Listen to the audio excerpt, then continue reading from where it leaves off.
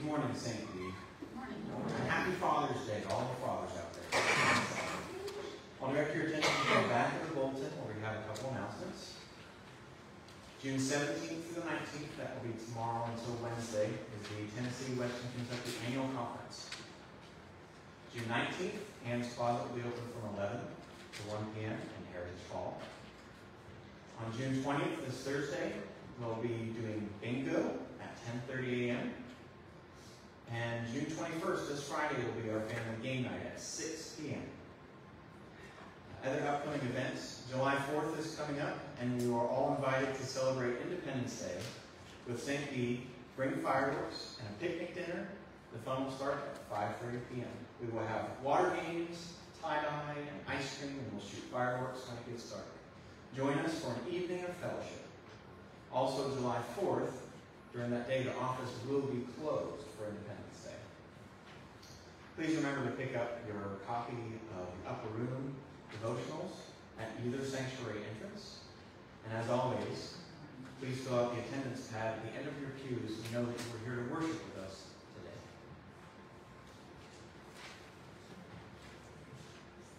Good morning. Good morning. If you are interested in watching the goings on at the annual conference this week, you can find a live stream to it at twkumc.org. There you can also find all of the materials that we voted on and approved if you are interested in knowing what is going on the conference level. Most importantly, whether this is your first time or you've been attending for years, whether you're strong in your faith or you still have some questions, no matter your age, your tax bracket, your ability, or the color of your skin, no matter who you love or who loves you, you are welcome here. I invite you now to join me in our call to worship. We gather together in the presence of God, the Lord of heaven and earth, the creator of our world and everything in it, the one who gave us life and breath, the one who is never far away from any of us, the one in whom we live and move and have our being. Let us worship God together. I invite you now to stand as you are able as we sing together, Come Sinners to the Gospel Feast, hymn number 616.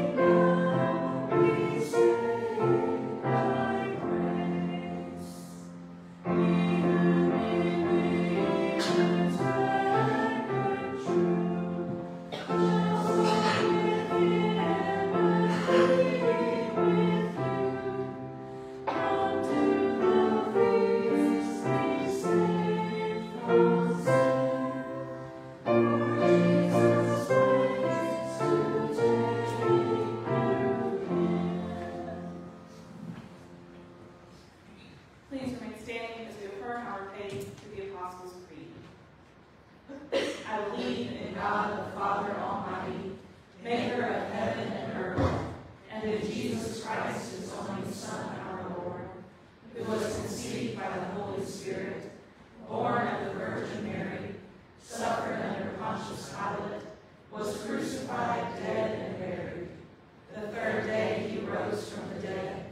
He ascended into heaven and sitteth at the right hand of God the Father Almighty. From thence he shall come to judge the quick and the dead. I believe in the Holy Spirit, the Holy Catholic Church, the communion of saints, the forgiveness of sins, the resurrection of the body, and the life everlasting.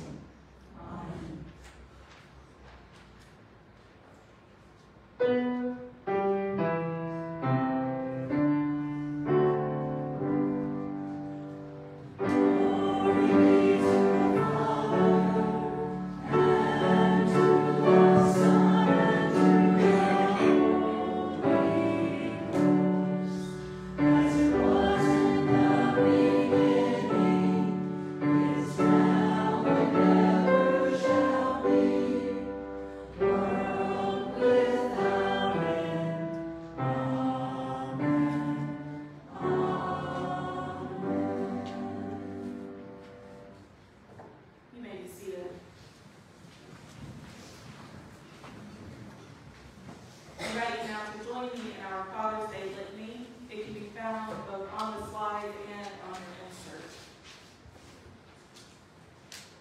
On this day, we recognize our fathers and stepfathers, those who have nurtured and guided us in our lives. We thank you, O God, for those who have been fathers to us. We honor our grandfathers, our uncles and brothers, those who have demonstrated love and care to us in our lives. We thank you, O God, for those who have been fathers to us. We appreciate our teachers, leaders, and pastors who have been both male and female, but we especially honor those who have extended fatherly tenderness and love in our lives, in our past and present. We thank you, O God, for those who have fulfilled the fatherly role in our lives. Loving God, you have been both mother and father to us. Abba, Father, we remember how Jesus called out to you on earth, recognizing that you are closer to us than our earthly parents. Your love and care for us are felt in the ways we are loved and cared for by others. We thank you for all the male figures in our lives who have shared your love with us. We ask that you guide and nurture new fathers and fathers to be. We seek your forgiveness for fathers who have fallen short, for models of fatherhood that were limiting rather than embracing, for that is not your model. You are our ever-loving parent, Father to us all. Grant your wisdom to all fathers and fatherly figures to love their children as you have loved your children. Thank you, O God, for fatherhood and motherhood, for the blessings of parents in our lives. Abba, Father, we pray with those who are mourning the loss of fathers today, and for those whose fathers were absent or abusive. Ease their pain on this day, loving God. May they know your embrace, and that you are more than father or mother to us. You are the all-loving, all-caring parent, creator of heaven and earth, who knows the hairs on our heads. We thank you, O God, that you are always with us, and that you will never leave or forsake us. We thank you for this day, and ask that you bless all of your children with your love, as a wonderful Father loves their child. Amen. At this time, we have some special music by our very own Anna Lee House. While Anna Lee plays, we have a couple of our other kiddos who are going to be passing out to all of the men here today a little Father's Day gift. And I was told that the people who were helping pass them out knew who they were. Michael, they're up here in the front seat, and they can give two photos. You're going to, fathers and father figures in the room, you're going to be receiving 2 loaves of bread. There you go.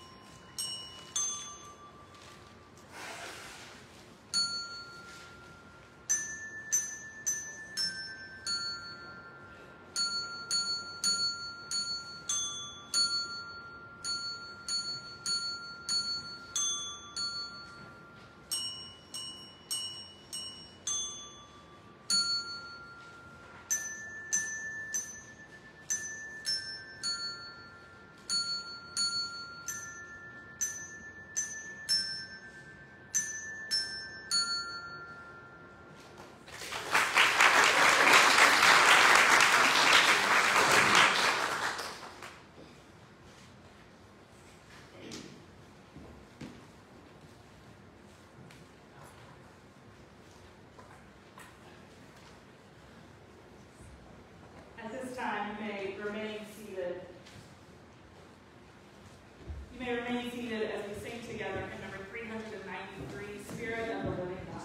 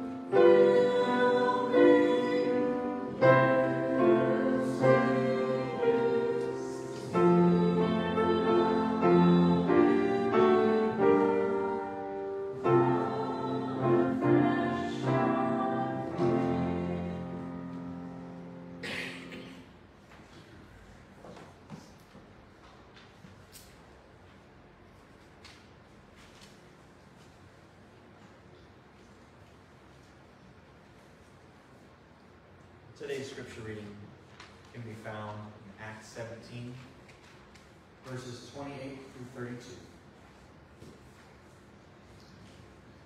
For in him we live and move and have our being, as even some of your own poets have said.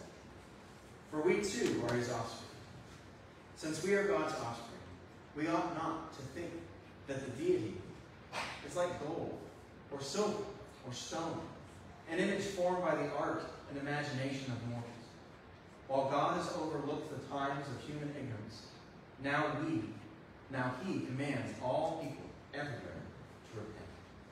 Because he has fixed a day on which he will have the world judged in righteousness by a man whom he has appointed. And of this he has given us assurance to all by raising him from the dead. When they heard of the resurrection of the dead, some scoffed, but others said, "We will hear you again about this." The word of God for the people of God. Thanks be to God.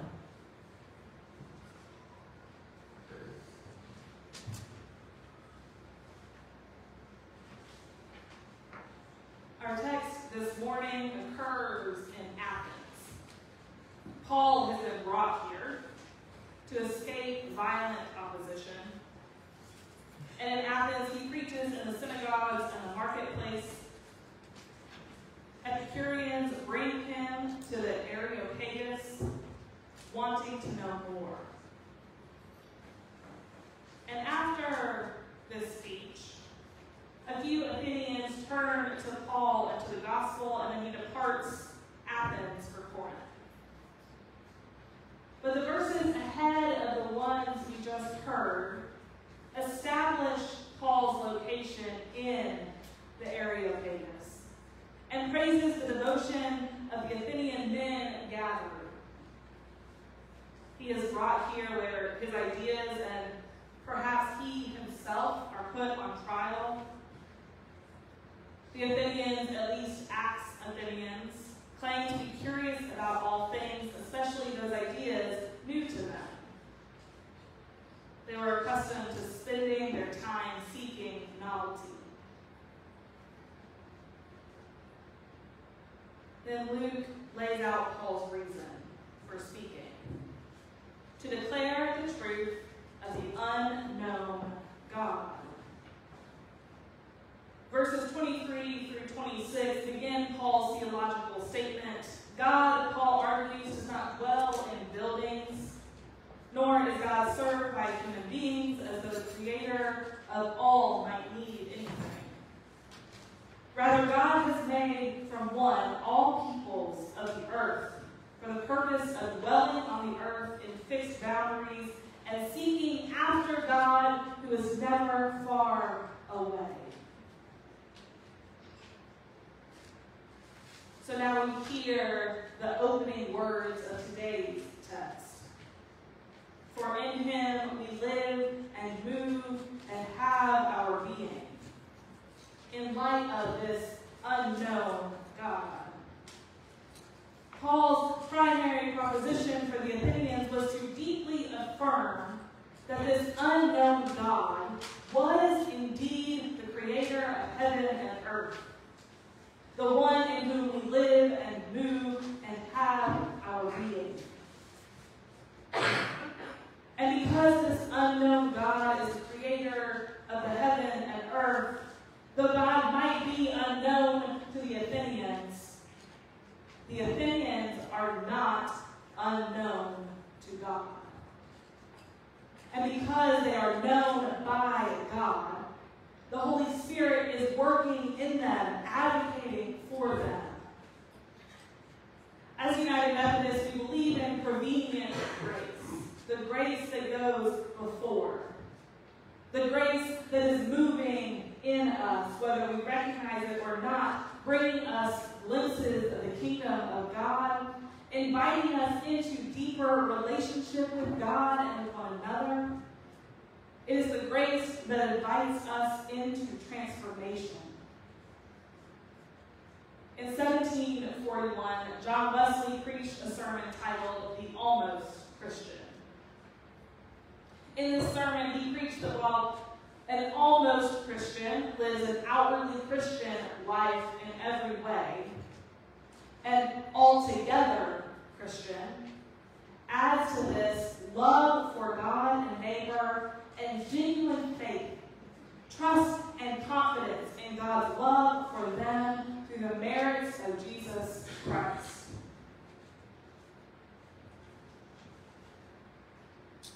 Recently, John Wesley's manifesto has been circulating in several of my different pockets of United Methodist friends.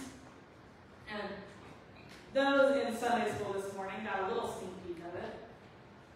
And while John Wesley never wrote a manifesto, the list that we are now calling his manifesto has been compiled through writings and sayings of John Wesley, and it was written by a historical consultant at the New Room in Bristol, England, which is the church that Wesley built himself. The manifesto includes: reduce the gap between the rich people and poor people, help everyone to have a job, help the poorest, including introducing a living wage, offer the best possible education, help everyone feel they can make a difference, promote tolerance, promote equal treatment of women, create a society based on values and not on profits and consumerism, end all forms of slavery, avoid getting into wars, care for the environment, and share the love of God with everyone. So as we continue to be the church that was started long ago, we are reminded that these things are the foundation of our faith. We are reminded also that we are called to be all-together Christians. We are reminded that, yes, we are called to do these things in the manifesto, but unless these things are rooted in our deep faith and belief in Christ, we are simply going through the actions of being a Christian. We must live transformed lives inside and out, and be people who invite others into transformation. Which means that the way we talk about the gospel matters. The Wesleys preached tirelessly about the ways in which the Holy Spirit always advocates for us and never against us. The way we invite others into transformation matters. God is on our side. We must only sit still. For God so loved the world, God sent Christ not to condemn the world, but in order that the world might be saved through him. How we talk about the gospel matters. Because we are extending the invitation so that people might want to hear more. And so as we continue to be the church, we are reminded that the Holy Spirit is active and moving through us, through St. B, through our community, and through the world.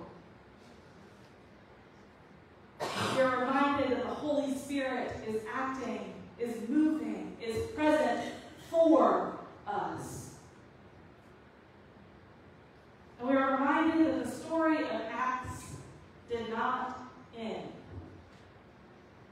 We are reminded that we are living the continuation of the work that was done so many millennia ago.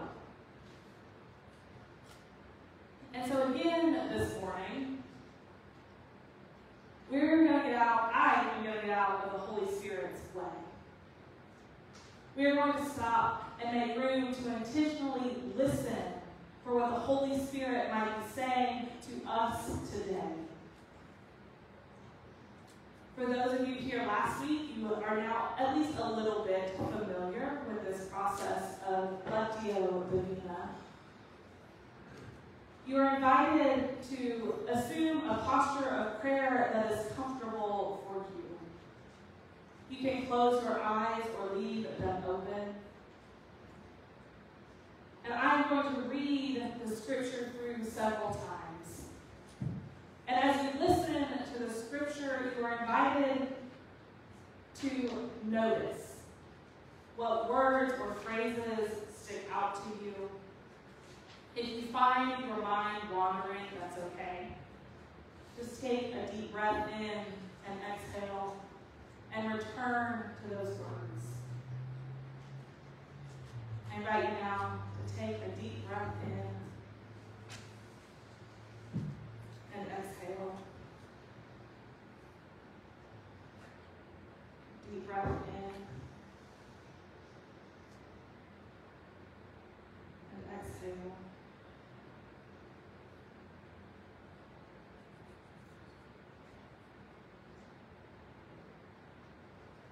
For in him we live and move and have our being. As some of your own poets have said, we are his offspring. Therefore, since we are God's offspring, we should not think that the divine being is like gold or silver or stone, an image made by human design and skill. In the past, God overlooked such ignorance, but now he commands all people everywhere to repent. For he has set a day when he will judge the world with justice by the man he has appointed. He has given proof of this to everyone by raising him from the dead. When they heard about the resurrection of the dead, some of them sneered, but others said, "We want to hear you again on this subject."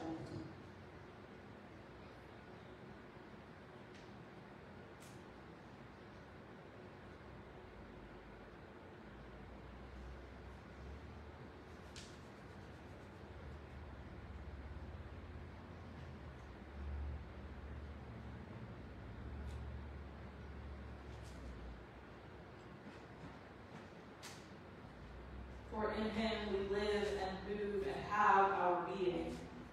As certain also of your own poets have said, for we are also his offspring. Forasmuch then as we are the offspring of God, we ought not to think that the Godhead is unto gold or silver or stone, created by art and man's device. And the times of this ignorance God winked at, but now commandeth all men everywhere to repent, because he hath appointed a day in which he will judge the world in righteousness by that man whom he hath ordained, whereof he hath given assurance unto all men, and that he hath raised him from the dead. And when they heard of the resurrection of the dead, some mocked, and others said, We will hear thee again of this matter.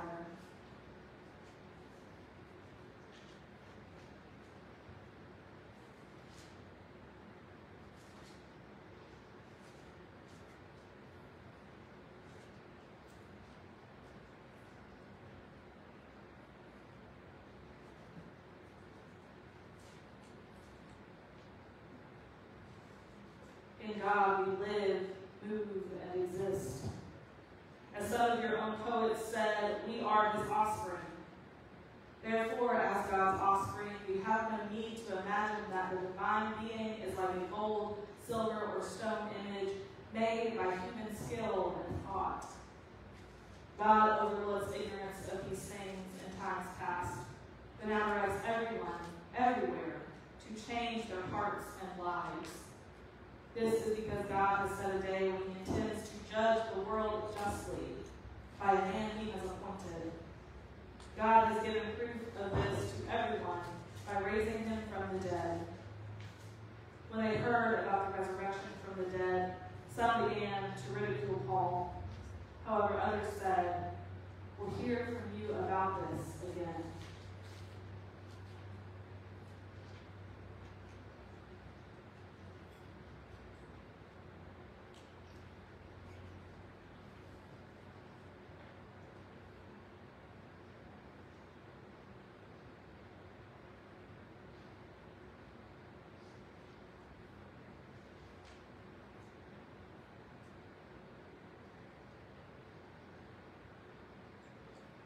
For in him we live and move and have our being.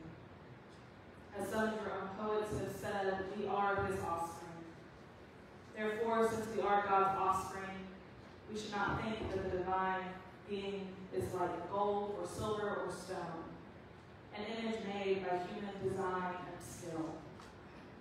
In the past, God overlooked such ignorance, but now he commands all people everywhere to repent.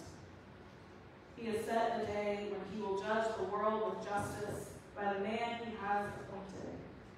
He has given proof of this to everyone by raising him from the dead. When they heard about the resurrection of the dead, some of them sneered, but others said, We want to hear you again on this subject.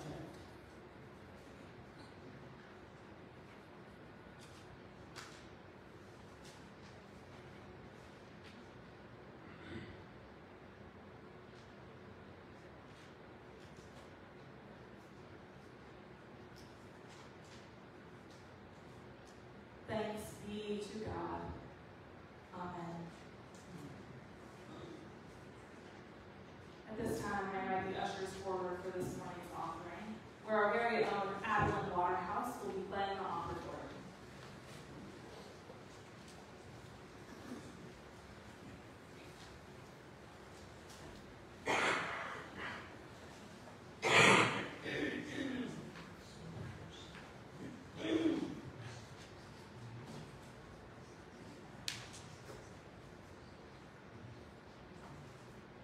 Let us pray.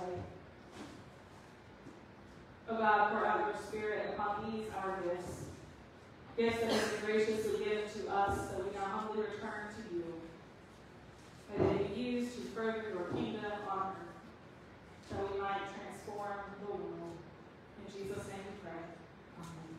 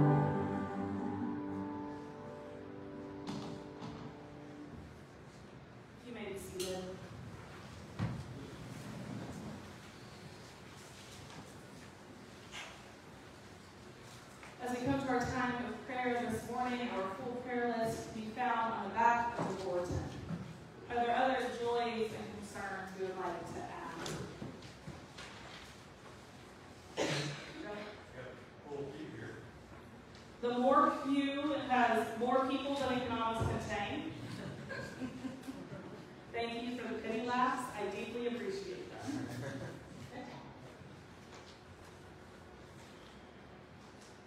Are there any others?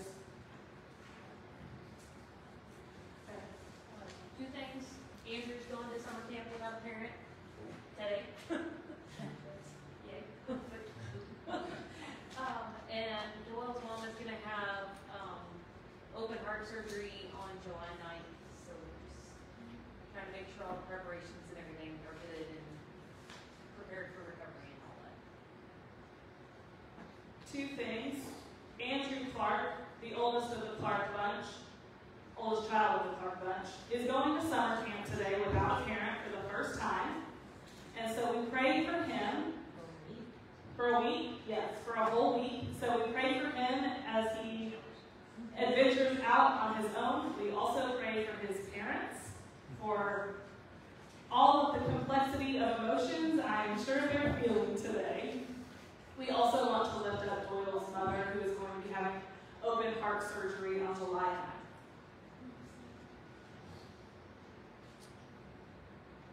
Are there any others? I would like to say I had the best time last night, our 50th high school reunion. Yes. Janice had an excellent time at her 50th high school reunion, and so we rejoice in the gathering of friends of old and new. Old is in long term, of course. Well, some of the ones that look good at school and tanning, they look kind of crusty. I'm glad I couldn't afford the luxuries. Are there any others? Let us go to God in prayer. Holy and loving God, we give you thanks for this day, and for the ways in which you call us, the ways in which you empower us, the ways in which you love us. Oh God, as we come to you in prayer, we lift up to you all the things on our hearts. We lift up with gladness the celebrations of reunions and summer camps and gathering together. We celebrate our fathers on this day. Oh God, we also lift up to you those things that are heavy on our hearts. The grief, the anxieties, the unknown. Oh God, we ask that your presence is made known with us. For it is in you that we live and move and have our being. Oh God, as we recognize the times we have fallen short, we ask for your transformative forgiveness and grace, that our hearts might more align with you.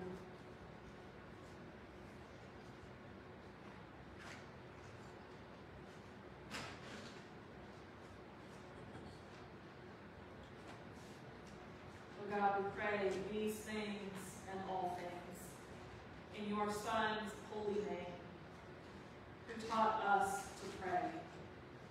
Our Father, who art in heaven, hallowed be thy name. Thy kingdom come, thy will be done, on earth as it is in heaven.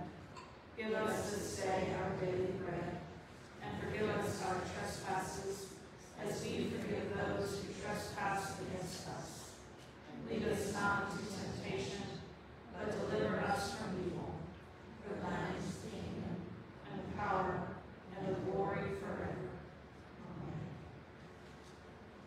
As we come to the close of our service this morning, I invite you to stand as you're able as we sing together hymn number 103. It immortal, invisible God, only wise.